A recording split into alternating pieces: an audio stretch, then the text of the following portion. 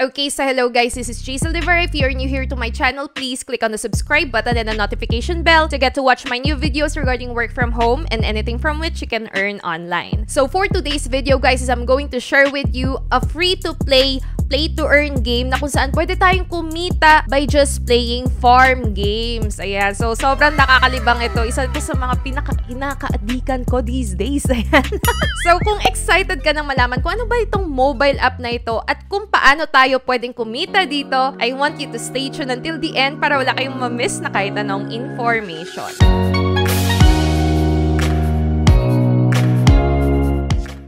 Alright, so this mobile application or this play to earn is called Every Farm. Ayan, available po siya for download sa Google Play and sa App Store. So proceed tayo sa kanilang gameplay guys. And yun nga, gaya ng sabi ko, is farm game siya in which you can grow, cook, and earn. Ayan. So, it is a free-to-play, play-to-earn, which means hindi mo kailangang bumili or hindi mo kailangang mag-invest dito, guys, for you to play. Simpleng-simple lang, guys. Magda-download ka lang ng mobile app and i-connect mo lang yung Google account mo or yung Gmail mo. Makakapaglaro ka na dito agad-agad. And what's good here as well, guys, is you will be able to play with your friends. Ayan. So, multiplayer din siya. And I will show it to you later kung paano ba tayo pwede makipag-interact sa friends natin with this game. So, kung makikita nyo dito sa picture, guys, sa earn, is dalawa yung ma-earn natin dito sa game na to, which is yung gold and yung hearts. So, dito muna tayo sa gold, guys. Yung gold is, ito yung in-game currency natin. So, ang purpose niyan is pwede ka makapag-pondo sa pag-grow ng inyong crops, pagmamanufacture, and pag-cook and sell. So, yung gold, guys, is yun yung ginagamit natin sa in-game currency once again, okay? Going back here, guys, may kita rin natin dito yung hearts. Ayan. So, yung heart naman, guys, is na-earn din natin yan dito sa game. We can actually convert it to Flero token. So, what is Flero token? So, si Flero token, yan yung kikitain natin para magkaroon tayo ng real money. So, yung process is nakikita dito sa screen. So, once na naka-earn ka ng heart, sa mismong Every Farm is you will be able to convert it sa Flero token. Okay? And then, if you have your Flero token already, you were able to convert it to WeMix credit. Connected siya to a wallet or to an external wallet called WeMix Wallet. So, ipapakita ko na lang siya somewhere dito sa screen, guys. Available din siya sa Google Play and App Store. And malamang sa mga users talaga natin dyan ng mga play to earn is kilalang kilala nyo na tong si WeMix Wallet. And then, sa WeMix Wallet ninyo, you can convert your Flero token to WeMix credit. So, pag na-convert nyo na yung WeMix credit ninyo, pwede nyo na siyang i-send out sa cryptocurrency exchanges na kung saan supported si WeMix credit. So, I will just present it dito sa screen yung mga sample exchanges na pwede nyong i-convert si WeMix credit to other cryptocurrencies like Bitcoin, Ethereum, and from there, guys, is you will be able to send it to a supported cryptocurrency exchange na kung saan pwede na natin siyang i-convert to Philippine peso para magastos na natin siya sa pang-araw-araw nating buhay, diba? So, that's the process on how you can convert your heart to real cash, okay? So, yung heart talaga, yung ma-earn natin dito para kumita tayo ng totoong pera. So, guys, para mas maging malinaw sa inyo kung paano tayo pwedeng kumita dito ng gold and hearts, ipapakita ko na sa inyo yung mismong game ni Every Farm. Ayan guys, kung makikita nyo, ito yung aking account or ito yung farm ko dito sa Every Farm, diba? Libang ako dito lately. So as you can see guys, is, ayan, meron na tayo mga structures, meron na rin tayong mga meals, trees, and mga crops. Para makapagsimula kayo dito guys is sobrang dali lang naman. Kailangan nyo lang sundin yung mga quest dito sa left side. Ayan. So sa una, like in the early level, yung mga quest dito is sobrang dadali lang, like mga minutes lang matatapos mo na. Pero habang tumataas yung level natin dito, mas tumatagal din yung minutes na kailangan nating hintayin para matapos natin yung mga quest at para makapag-harvest din tayo dito at makapag-sell. Ayan. So, for example, ayan no guys, tingnan nyo, pwedeng ready to pick up or ready to harvest na yung mga cabbages natin. So, sampulan ko lang kayo kung paano. Ayan. And mapupunta siya dito sa ating storage. Ayan. So, yan yung storage natin guys.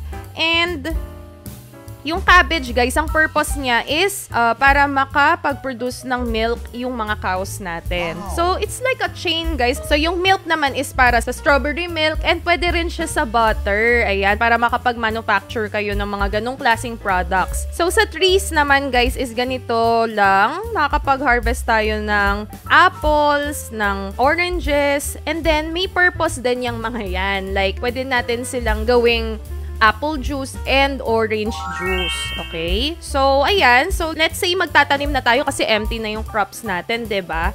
So, may kita rin natin dito, guys, kung ilang minutes yung production time ng bawat isang crops. Okay? So, let's say yung wheat, itatanim natin siya dito.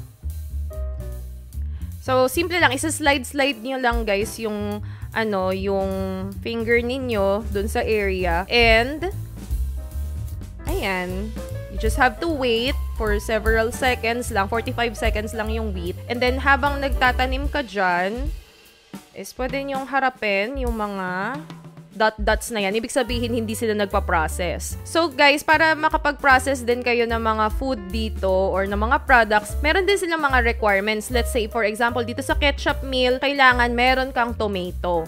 Okay? And para naman dito sa beehive, is kailangan meron kang sunflower. So, yun nga lang, wala akong sunflower as of now. Kaya hindi ako makapag-process ng honeybee. Okay? Ng honey, rather. Ayan. So, harvest na natin. So, ganun lang. O, diba? Nakakalibang siya, no? So, guys, para makapag-produce tayo ng honey is magtanim tayo ng sunflower. Ayan, o, diba? Diligan. And then, wait for it to grow. So, 10 minutes siya. Medyo matagal ang paghihintay. Okay? So, habang naghihintay tayo for our sunflower, explain ko lang, guys, yung bawat part din pala ng mga dito. Ayan, kung makikita nyo, guys, itong clover dito sa taas, that is the echo points. Kasi yung echo points is, yun yung mostly yung mga decorations. Dapat ma-maintain natin yung decoration natin or yung eco points natin para maging maganda yung ating farm. And nakadepende rin dyan, guys, yung dami ng mga pabrika, ng mga taniman. Hindi rin kasi maganda na masyadong maraming production dito, production building, at saka mga taniman. Kasi dapat you have to keep it balanced. Malalaman nyo na lang, guys, pag naglaro kayo mismo, no? So, sobrang mapapaisip din kayo sa pagpipwesto ng mga crops ninyo here. So, dito naman sa gold, yan yung ginagamit natin na pang pondo dito sa ating farm. At yan din yung nare-receive natin whenever na nakabenta tayo ng mga crops natin dito. Ito naman, guys, yung sa taas, yung upper right corner, ito naman yung mga bonus currency para mapabilis yung inyong mga harvest and yung mga work na kailangan gawin. So, gaya nga ng sabi ko a while ago, is you were able to play with your friends. So, meron tayo dito sa lower left corner. So, nandito yung mga friend list natin. Ayan. So, dito kasi, guys, is you were able to add some recommended friends. Ayan. So, pwede mo silang isa-isa, i-add mo sila isa-isa. The more friends, the better, guys. And, pwede nyo ring i-search yung nickname. Let's say, yung kapatid mo, merong every farm, ilagay mo lang yung nickname niya dito. And, pwede mo na rin siyang i-add. So, ang purpose kasi ng friend, guys, is pwede nyo silang tulungan sa kanilang production. So, gaya nito, guys, kanina, yung fruit salad stand nitong friend natin ay nagpa-process. So, ayan, nag-offer ako ng help a while ago. So, nandito na ako, guys. Ayan. So, ayun, this is our friend as well. And, as of right now, hindi siya nag-a-ask ng help. Hanap tayo, guys, ng friend na nag-a-ask ng help. Ayan. So, itong friend natin na to is nag-a-ask siya ng help para dito rin sa salad niya. Kasi yung salad medyo matagal ang production. Ayan. So, itatap lang natin yan and offer help. Ayan. So, kung makikita nyo, guys, naka-earn tayo ng cheek. So, ano ba yung purpose ng cheek? Ayan. Let's go home. Go home na tayo. So, yung purpose naman ng cheek na yon is for you to harvest all, water all, clean all, para lang mapabilis yung labor natin dito. So, as of right now, guys, hindi ko pa naman ginagamit yung cheek natin, yung quick chick. Quick pala yun. Yung quick natin kasi medyo maliit pa lang naman yung area natin. So, tinitipid ko yung chicks natin dito. So, ayun. And on my side naman, may nag-offer ng help sa akin. So, ayan. Itap natin yan. And naka-receive tayo ng bonus. So, ang nangyari naman sa akin nun is times 2 yung na-receive kong fruit salad. O, diba? Nung may nag-offer ng help sa akin. So, there you go. Napakaganda nitong game na to dahil sobrang cute. Mas pina-upgrade siya ng farm bill at mas nakakalibang siya.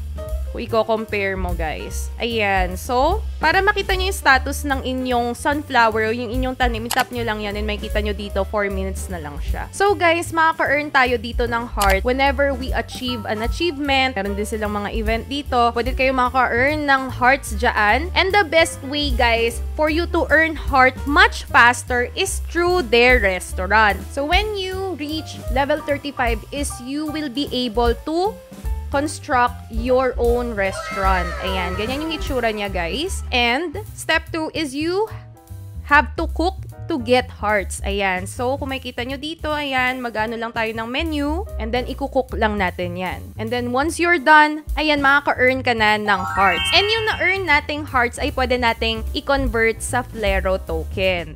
Ayan. And i-connect natin yung account natin sa ating Wemix wallet. So, ilalogin lang natin yan for us to connect. Okay, there you go. So, those are the process, guys. And there, exchange complete. Yeah, that's how you can earn hearts dito sa every farm. So guys, madali lang naman maka-reach ng level 35 kasi ako today lang ako nag-start pero tingnan nyo naman level 15 na tayo. Ang ginawa ko lang is gawin lang yung mga quest dito. So dito guys is meron tayong dalawang klaseng quest. Meron tayong story at saka crop. So dito sa crop guys is more on ano siya, more on pagtatanim. Ayan. So sell 20 beans and then dito sa story naman is more like production siya. And meron siyang story, yes, storyline. So, ayan, kung makikita nyo guys, is yung ating sunflower ay okay na. And from there guys, is makakapag process na tayo ng honey. Ayan.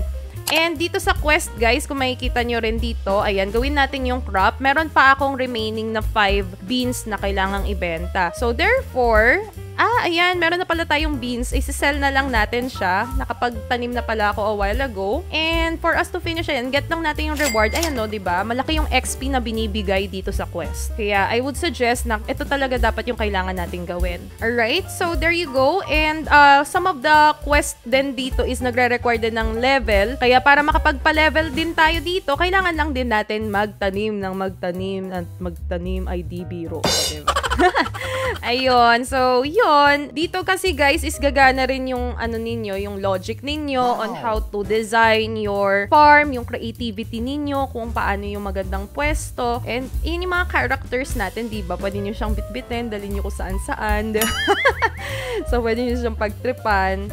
Ayan, so ganun lang guys. Sobrang simple lang nitong game na to. Madali siyang pag-aralan. Alam nyo nga, compared mo sa ibang mga Wemix games, ito yung pinaka nagustuhan ko talaga si Every Farm. So, there you go guys. And dito kasi guys, ang puhunan mo rin dito is oras. Kaya hanggat maaari, mas maganda may nagpa-process. Okay? Kaya ako, magtatanim ako ng magtatanim para yung oras hindi nasasayang. Ayan.